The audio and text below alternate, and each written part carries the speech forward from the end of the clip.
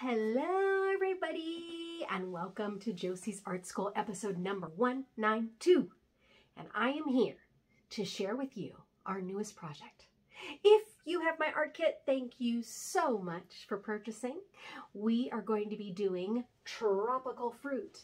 And if you have not even heard of my art kit, make sure and go to Josie's Art School. Josie's Art School. And check out all of the kits that I have. You can choose, or you can have a summer, winter, spring, fall, holiday theme, okay? And if you don't have either one of those, that's okay. Just get a piece of paper out and get some art supplies and let's get started. All right, so I'm showing you a couple of options for what we're doing. And so if you have the kit, you will have the example step by step of how to do this particular drawing. These are 8.5 by 11 pieces of paper.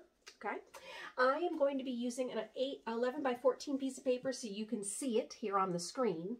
But since you have the kits already know how to do this one, I'm actually going to walk through how to do this one up here.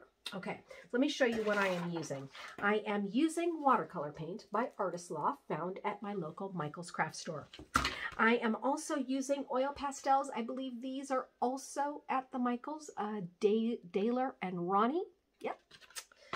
And I am using good old Crayola crayons. Now, if you have the art kit, what you have are tempera paints in primary colors, but you have a color wheel if you want to mix those colors. And you actually don't even have to use that. You could use that paint. You could add other supplies to your project as well. That's totally fine. So if you have crayons and if you have watercolor paint, or if you have oil pastels or even markers or colored pencils, my goodness, you can add this to your drawing, right? All right, so let's go ahead and get started. So what I have done is I have put this in my page in what's called landscape, which means that the long side of my paper is down. This is in portrait. And I want to do it in landscape because I like the feel of this. This almost feels like the fruit is sitting somewhere on a beach. That's crazy, right? All right, I am going to be using a Sharpie just so you can see it on my screen, but feel free to use a pencil and feel free to actually do this any way that you like. So I'm going to set it up so that it looks like how you see it here. But let's say, for example, since I'm putting the pineapple right front and center, you don't have to put it there. You could put it over to the side if you want, or you could follow this pattern as well and just put it in any quadrant that you'd like. All right, so let's go ahead and get started. I'm going to start with the pineapple, and what I'm looking at is kind of an oval shape, right? Do you remember when pineapples were so popular? All right, so there's my oval, and then from there, I'm going to actually start to draw the leaves. So now you're going to see some of my overlapping lines because I'm using a Sharpie, so then I'm going to have to get really clever when I start to put in my colors so you don't see it as well. But what I'm going to do is, it's almost like if you were peeling a banana. You're going to take this shape and you're going to break it in half and then break it in half again. If you want to do like a pattern where it's V's, you could go all the way down the leaf like this. If you would rather just have a traditional shaped leaf, you can just leave a spine or a vein down the middle and just leave it like that, okay? I'm going to actually put a little more shape and dimension in here, so I'm going to add more of those leaves. And if you can envision a pineapple, or maybe you have a pineapple in your house right now, you know how the leaves just kind of sit there almost like a crown on the top of the fruit, right?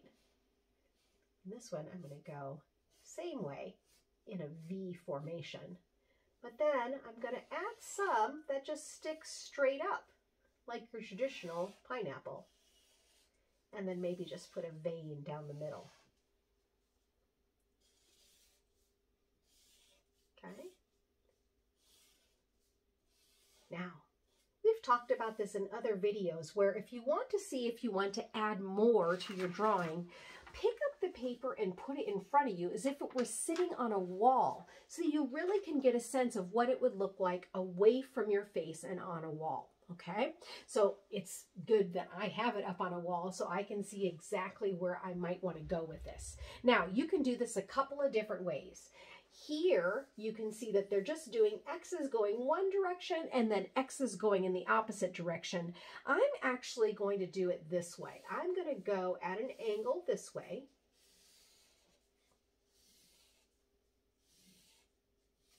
This is very similar to what you see right here. And then I'm going to connect it the other way. So I guess it's pretty similar to that zigzagging motion, but it almost has a more organic feel to it. You see how I'm just kind of going across this way? And then what I'm going to do is I'm just going to add little dimples onto my pineapple in those little spaces.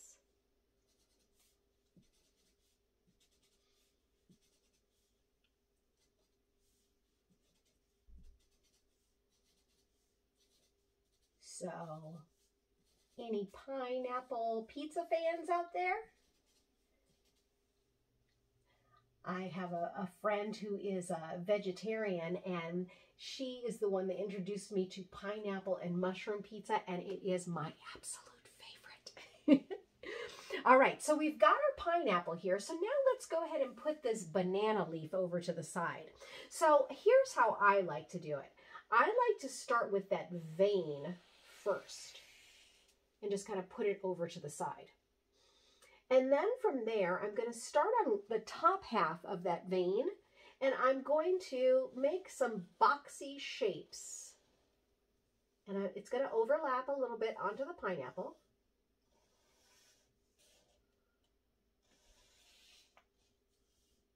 Okay. And then I'm going to do the same on the bottom, but I'm also going to have an edge here. There's a line right there. And you can feel free to do this type of shape or something different.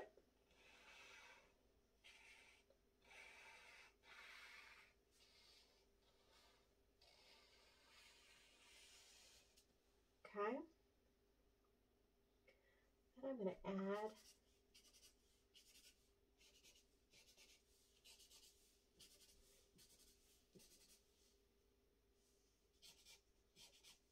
just to give it a little bit of texture. Okay, this would probably be a good time for me to add a horizon line. So I'm just going to put it right there.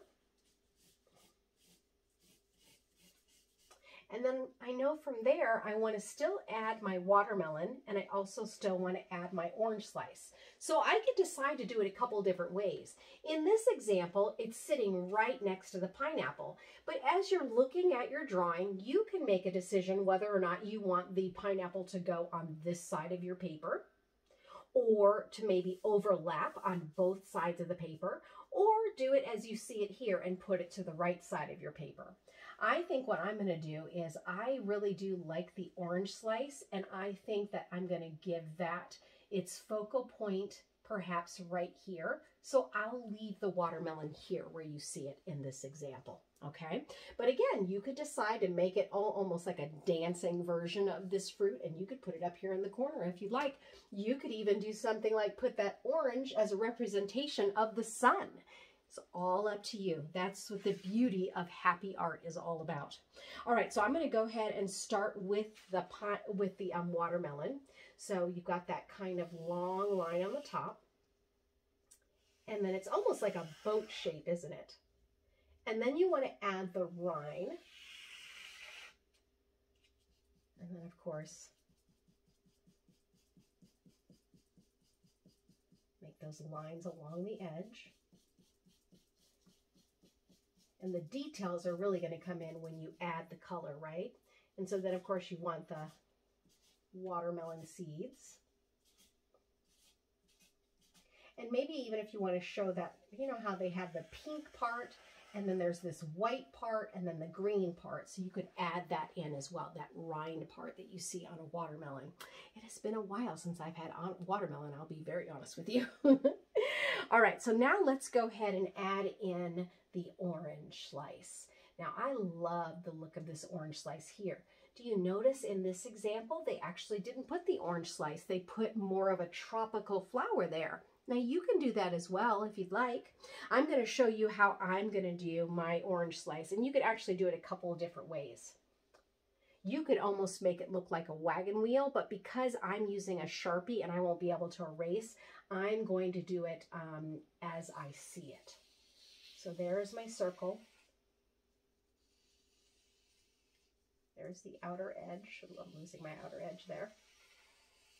And then it almost looks like pizza slices inside. So I'm going to try my best to make them as even as possible.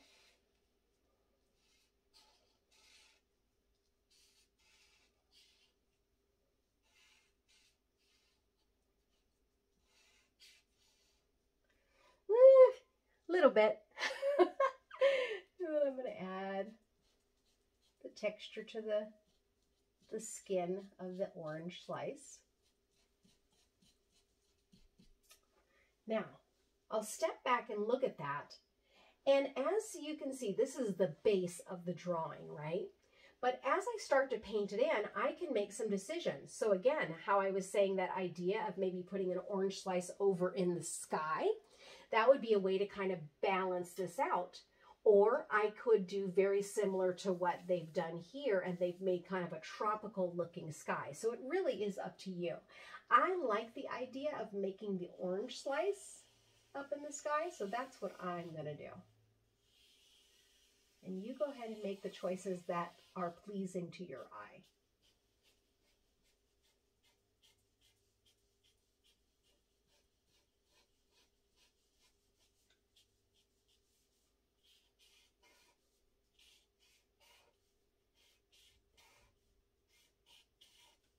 You could maybe even think of another fruit that you might want to add, right? All right, so I'm pretty happy with how this has come out. So now I'm going to start to add color. Now, as you can see in this one, it's more traditional colors. You've got that yellow of the pineapple and orange of the orange rind, and then that really deep red, and then the green of the watermelon. And then, of course, the almost tropical banana leaf. But you can decide to do some different colors as well, however you'd like. Now, you can do it a couple of different ways. I actually like to paint, and then especially when I'm using like tempera or acrylic paints, I will actually trace around the edges so it really causes my painting to pop. So if you're finished painting and you look at it and sometimes you're like, I feel like it hasn't really come alive, the way to change that is either to use a black ballpoint pen or to use a Sharpie, or even to use something like crayons or acrylic paints and just trace around all your details, and you will be surprised as how vibrant your painting looks once you're finished. All right, so from here, I'm going to go ahead and start painting. I'm going to start with my watercolor paint, and I am going to start with more traditional colors first, like on the watermelon.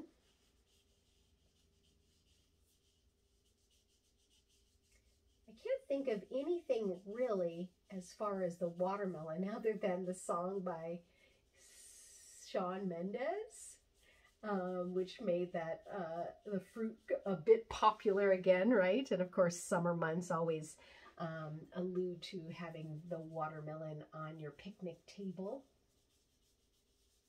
Let's see, have there been any sort of homages to the orange?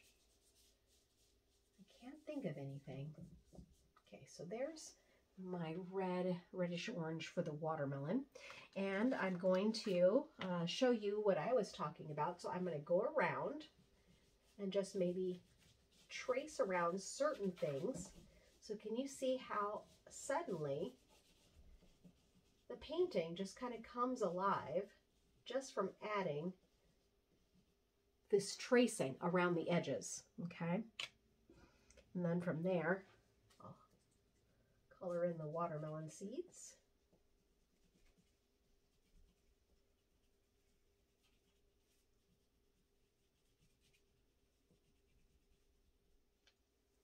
Have you ever tried to cut a pineapple?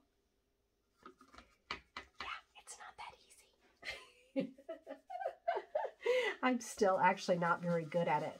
I have a friend who is Hawaiian, and she makes some amazing mango salsa. And one of the ingredients is, of course, pineapple and also mango. One of the main ingredients, obviously. And she has gotten really, really good at it.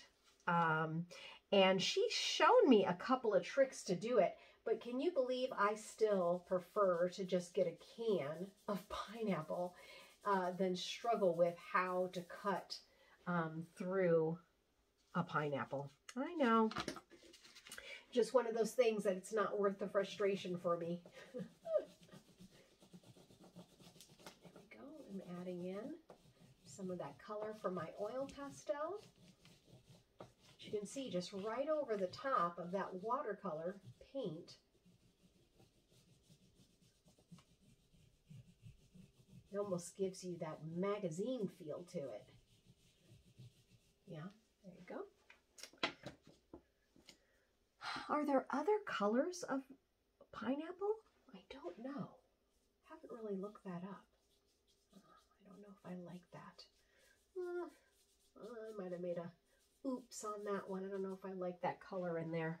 I think I thought I was going for an orange, but it didn't really come out the way I thought it would. All right, I might have to make a change with that, but I will leave that for right now. Yeah, it's almost too similar to the watermelon.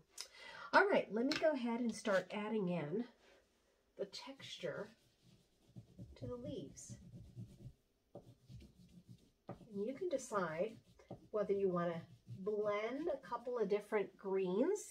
Those of you who've gotten the art kit, you know, of course, how to make your green based on your color wheel. Well, you can also use your yellow or even your white paint and really add some more gradation of your color green.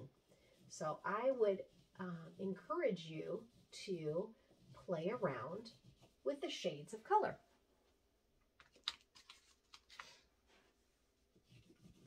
All right, I'm feeling a little better about the watermelon. I mean the pineapple. I was a little bit like, what did you do? Here is something I have learned from all my years of doing art. Sometimes if you feel really disappointed with how something looks, you have to just go away from it. Just walk away from it. Sometimes getting some perspective, let it dry, even coming back the next day. I've shared with you before that I am an art teacher, and I used to teach art once a week. And so we would have this 45 minutes of class time, and then the students would go away, and some of them would be upset with maybe how their drawing looked, or they didn't like it. And I would just say, please, just let us put it in the cabinet for a week, and then come back and take a look at it. And sure enough, half the time, they'd come back, and they almost didn't even remember that they didn't like their drawing. Because have you ever heard, like when you cook sometimes, and they say it actually tastes better the next day? Something about when, like the seasonings in a recipe sit together and marinate for a while, and they start to gel, it tastes so much better. Well, I have a theory that that happens sometimes with your art materials. When they sit together and have a little conversation, if you will, you come back and you see, oh, they have decided to work together. All right, so from here, I've got that leaf. Now, I don't really want to put too much more green because I've already got green here in the leaves. So maybe I'm going to go a different direction with that leaf. Perhaps do, let's see, maybe a purple. Well, I've already put purple in there. Oh, I should have thought about this before, shouldn't I have? How about I do a little bit of a gray? Let's see. I bet that gray will look so nice next to that green. Yeah, I like that look. Yeah, so I don't have to do the whole thing green. I just want to add a little bit of differentiation so that it doesn't look like the same leaf color that I have on the top of the pineapple, right? So I could just put that in here. And of course, I have my good old trusty Crayola crayons here. So I can pick a color, add a little more to it. It's kind of a lilac color. See, that's kind of nice. Now, you may decide you want to add more to the sky or maybe even to the background. Feel free to do that. Make this your own drawing, right? I'm just here to show you the basics and also be inspired right along with you as I'm working in real time. But you can feel free to take a break and come back and maybe be inspired to add a little more to what you're doing. All right, well, I want to go with a really bright orange for my orange slices. So I'm going to go ahead and color this in with the Crayola crayon. I'm going to do both of them like this, actually. So I've got my orange inside. Can you imagine even if we added like lemon or lime slices, how pretty this would look? Especially as a representation in the sky, right?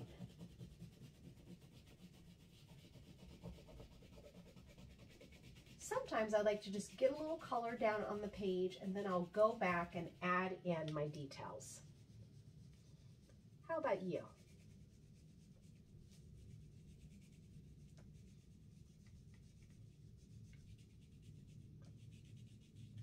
All right, in a moment I'm going to step back and see what I think about it. Yes, I like how it's coming together. How about yours? What do you think? All right, so I'm going to try again with that orange that did not go so well the last time and see if I can pick a better shade of orange. All right, a little bit better. I still see that it has a little bit of brown tint. I actually share my supplies at school, and so sometimes they are not given back in the way that they have been brought to school, and so I probably need to go through my supplies and do a little spring cleaning with them. All right, so there's my orange. I think what I'm going to do is I'm going to add a little bit of pink to it and see if I like how that looks. Let's try that. All right, let's see. How does that look on camera? What do you think? Yeah, I think that's a little bit better. Right, what about you? Are you willing to take a little bit of a risk and just try it, see what you think? There's no wrong way to do it. This is just playing, enjoying the afternoon or morning or whenever you're watching the video. And I really am so glad that you've joined me. Now, what if we did something like this, where it's more of the dotting effect? Let's try that and see what we think about it. So if I mimic what I see, there's lots of dots here. Of course, you can do this with your tempera paint as well. It actually puts a nice pop in the picture. And then what it looks like is then you're taking your, maybe a purple or a red, and you're just adding lines in there, right? Letting that blend in. Okay. I think you could even do that with crayon if you wanted to.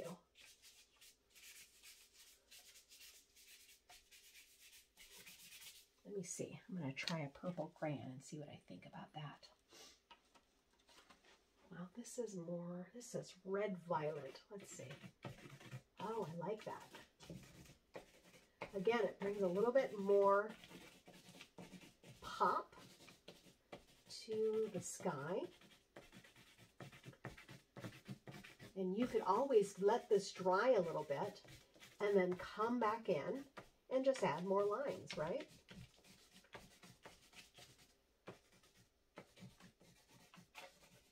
Okay, I want to do some blue as well. That new blue I just found.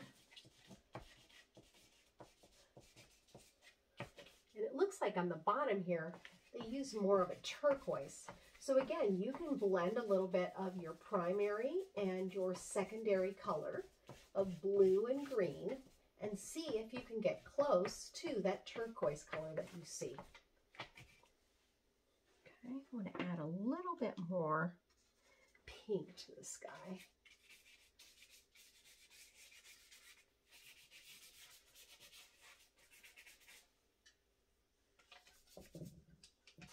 All right, my friends, well, what do you think? I hope you enjoy how yours came out. Here's how mine came out. Very, very happy with it. So this is side by side with the other projects we have as examples. Here, here.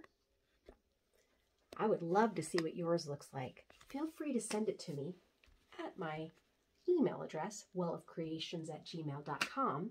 Make sure to like, subscribe, share this video if you enjoyed it. And I upload videos at least twice a week, and sometimes I'll do a bonus on the weekend. Thank you so much for stopping by. Check out my art kits that are over at Josie's Art School, and also I have sewing kits. All right, goodbye everybody.